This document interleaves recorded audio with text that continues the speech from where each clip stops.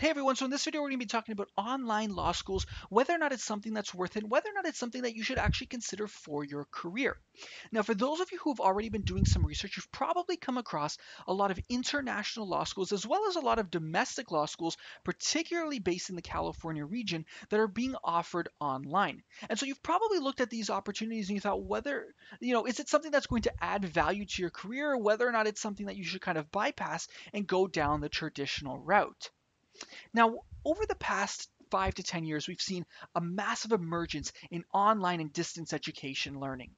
We've seen engineering faculties come online, social science faculties, but what we haven't seen is a whole lot of action from the legal field.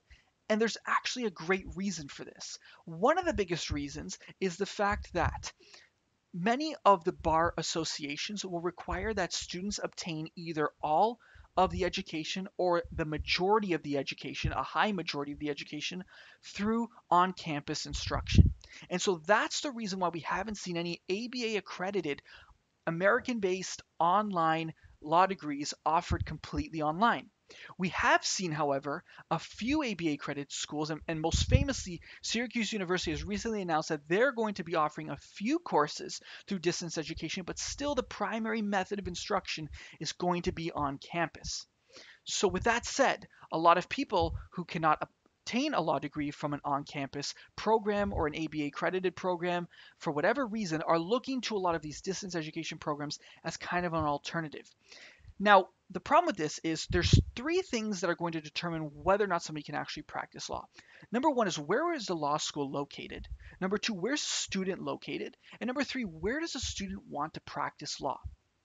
And why this is important is because if somebody is obtaining an online degree in law from an international school, as an example, they're probably going to learn the curriculum and the laws that pertain to the jurisdiction where the law school is located.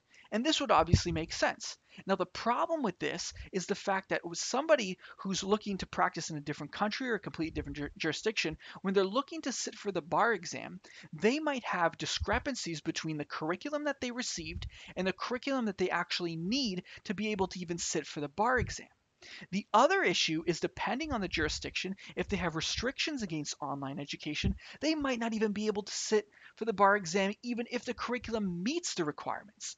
So for this reason, those are two massive barriers to entry. Let's assume that somebody can get past all of this. There still might be situations where some students will need to go to a domestic law school to learn a lot of the US based law that is going to pertain to the jurisdiction that they want to practice in. So these are already major red flags that could take somebody much longer than what would take them if they were to go to a domestic law school. Now let's assume that they can get past these barriers as well, and they can get to the bar exam, they can pass the bar exam, let's say they can even secure an articling position.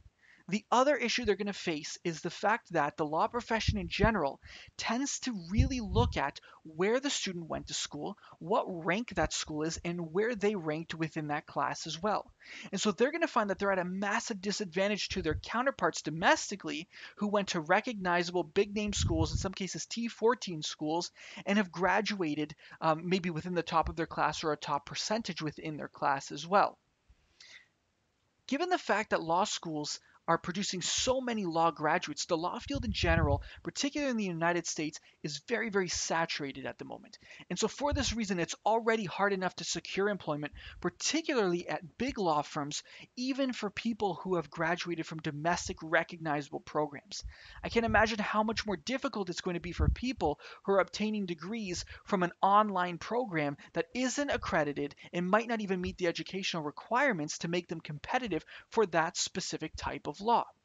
The other thing to really consider is the fact that law is one of those interesting fields where the compensation discrepancies are massive for people depending on where they're practicing law, where in the United States they're practicing law even, the type of law that they're practicing, and whether or not they're working at a very small family office or a big law firm that's nationwide or internationally based as well.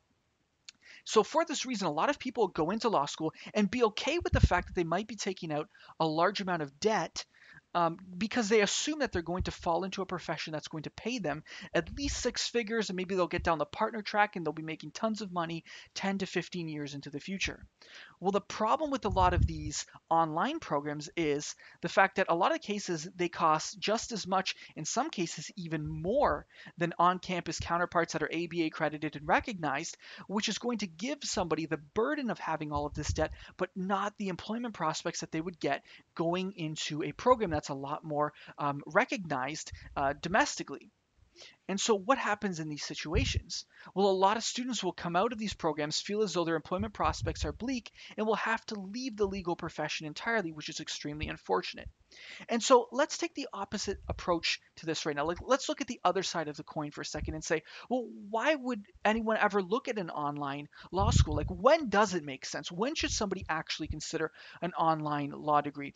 Well, I would say that there's almost, in my opinion, very few instances where this would make sense, if any at all. But the one instance where I could see it potentially making sense for some people would be if somebody is 100% sure, absolutely for sure, that they want to be an attorney, a freelance attorney, and work for themselves. And so, in other words, they're not necessarily having to work for a law firm or work for a family office. And so, they want to maybe just graduate and be able to be a freelance attorney and provide legal services under their own name, as kind of a solo attorney, so to speak. Now, this is an okay route, but the reason why they can pursue this route is the fact that clients, in a lot of cases, won't necessarily look at where the attorney maybe went to school as much as a potential employer is going to look at that. In a lot of cases, clients are more so considering what cases have they worked on, what skills do they have, what's their track record look like, and those are going to be things that are much more important to the client. Whereas employers might also really be interested in these things, but also want to look at what's their legal training in, what skills do they actually bring, are we familiar with these programs, do we know a whole lot about the program that they actually came from, and so it's going to be something that's much more important at that stage. So if somebody wants to go down the freelance attorney route, the this is a very, very risky route, first of all. It's essentially going down the small business route, because essentially what that person is doing is they're creating a small business for themselves. They're being a consultant. They're providing legal services to the public or to businesses or whoever else they're providing it to, but they're essentially doing what a freelance management consultant would do, in that they're providing management services to the public. And so the problem with this route is that somebody who's coming out of law school, who just came out of their articling position, who's just starting their new freelance online, not online, but like, legal practice, they're not even given the opportunity to practice law on a full-time basis, because they have to worry about things like business development, accounting, managing the actual business, advertising, and all the other things that come along with running an online business while they're still trying to get their feet wet as an attorney. Now, equip this with the fact that they might have some tremendous amount of debts leaning over them. This might put them in a completely terrible position as a new attorney. And this might actually completely deter how they're going to direct their law career and whether or not they can actually stay within the practice as well. This might make sense for people who are very confident in the fact that they already have a client base established for them, or that they'll have no problems getting clients at all for whatever reason given their specific background. But for many people, this is going to be an extremely risky route to go down. So I hope I've provided you with some information. If you've attended an online law school, or if you've thought about it, I'd love to hear your comments, questions, concerns in the comments section below. If you've done any research on your own, I'd also love to hear about that as well. Again, thank you so much for watching. Really do appreciate it. And until next time, we'll see you in the next one.